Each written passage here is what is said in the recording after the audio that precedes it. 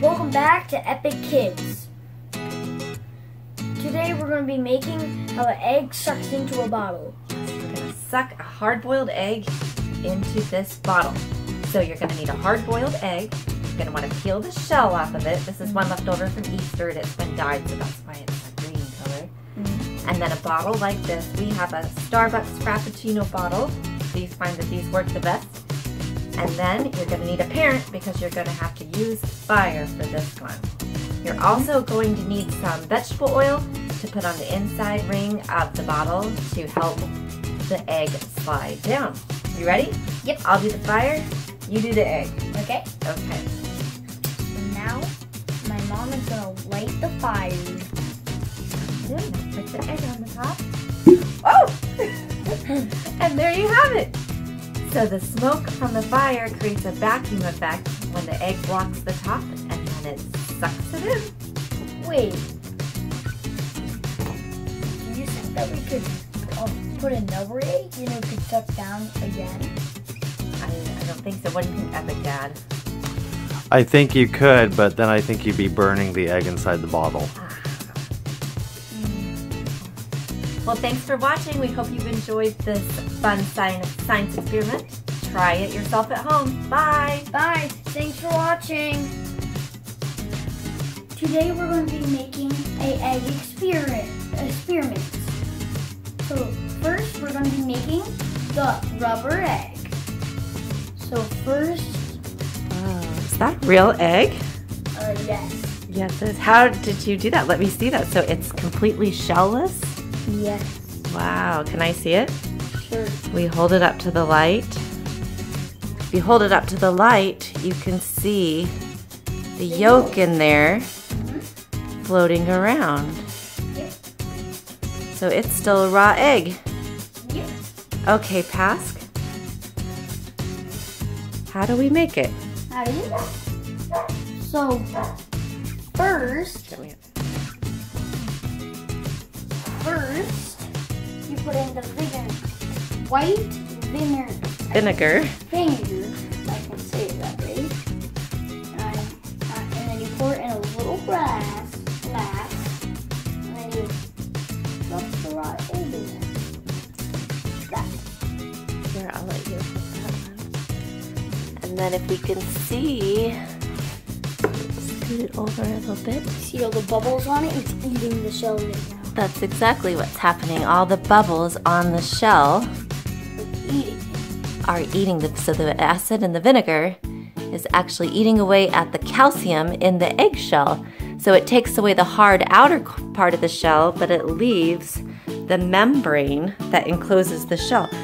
Look at all the bubbles on it. Yeah, you can really see the bubbles working away that outer shell edge of the shell.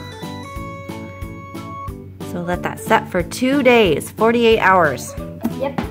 So if we break that, it'll actually still crack. Should we see how much it takes to crack it?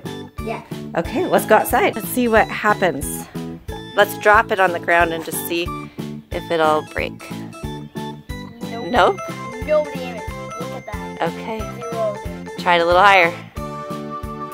Oh, there it goes. Look what you get. You get a perfect egg. You do. It's a perfect egg, and that right there is the membrane that was on the outside of the egg. Oh, yuck. So after messing with the egg, though, you want to make sure you wash your hands. So let's go inside and wash our hands, and we'll get on to the next experiment. Second one is how to make an egg float. So what we have here is we have 2 jars full of regular fresh water, and we have 2 raw eggs, and we've colored them so that they're pretty red, but they are regular raw eggs. Okay, so put them in. What happens when we put egg in to regular water? Look, you see it doesn't float. It sinks. Okay, so now put that other egg into the other water so that we can see that both of those are fresh water and 2 hard-boiled eggs. Okay, do you want to take the egg out of that one of the glasses of water? Take the small one. Sit it aside. And now we're going to take salt. And we're using some kosher salt. Open it up and pour some salt into that water.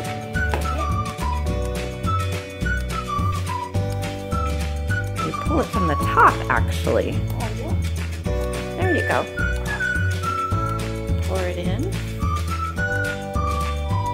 All right, that's good. And now, straw. Yep, stir it up. So now what we're doing is we're changing the density of that water. So the salt molecules are going to attach to the water molecules to make that water heavier. Okay, now we've got the salt all mixed in and dissolved into the water. So now let's put the egg in and see what happens. And it floats. There it is on the top.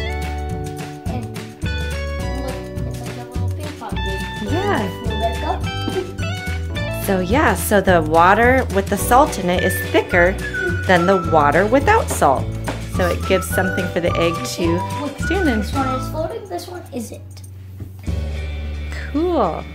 Do you think that you can walk on eggshells? I don't know, Pask. You think you can? Yeah. Without breaking them? Yeah. You have to hold on. Okay, get up. I think it was the carton. Did any of them break? No, they did not. Do you know how that worked? No. No. It's all in the shape of the egg. So we want to make sure that the eggs are strongest at the top and the bottom. So you want to make sure that the eggs are going all in the same direction. So if you have the round side up or the narrow side up all the way, and that is where the eggs are the strongest. So that's how mama ducks can sit on their eggs without cracking them. They have them placed up like that. And that's why when you crack an egg on the side, it will crack. So like if we take this same egg and crack it on the side, it'll crack open. Yep. So you can walk on eggshells. You want to try it again? Yep. Let's see. The carton's going to crack a little or make a little noise. Put your foot up. Whoa, okay. Let's see. Step off. Did they crack? Nope. Nope, they sure didn't. We are going to test and see just how strong the incredible egg is by seeing how long we can throw it back and forth without it breaking. Did it break?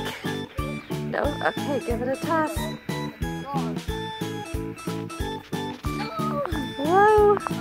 Don't hit that big stick. Don't careful. No. Oh, it cracked. That was a pretty long one, but it took a couple good hits. Let's see where it cracked at. On the side. So see, it's still intact on the tops and the bottom where it's the strongest. Ooh, go wash your hands now. Get the egg off them. I hope you enjoyed all the egg experiments that you can do. Bye, subscribe for more fun. Bye!